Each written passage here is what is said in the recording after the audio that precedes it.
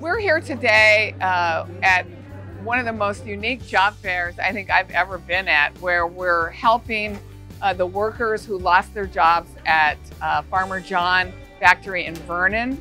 About 2,500 workers will lose their job because Farmer John is closing. We're helping each of these workers find a pathway forward to a new, well-paying job. When a closure happens, our department, the Department of Economic Opportunity, and our American Job Centers of California, we convene partners and resources and host supportive events like this one for impacted workers to ensure that they not only land on their feet, but on a pathway for new and better jobs. The training is very much like what you'd experience in a professional culinary school that people pay a lot of money for, and it's modeled on that.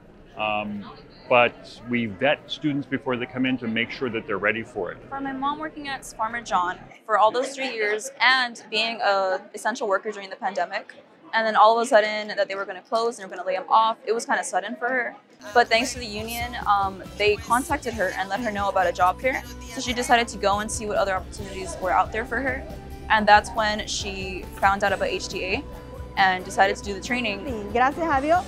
Mire, agarré el entrenamiento y ahora estoy ya lista para trabajar y mejor pago, mejores beneficios, y la misma escuela nos ubica a un nuevo trabajo, del cual nosotros ya tenemos un trabajo, ya tenemos fecha para comenzar y vamos a trabajar en la Universidad del Sur de California. So if you come in and get trained, it's not just a job, it's a career.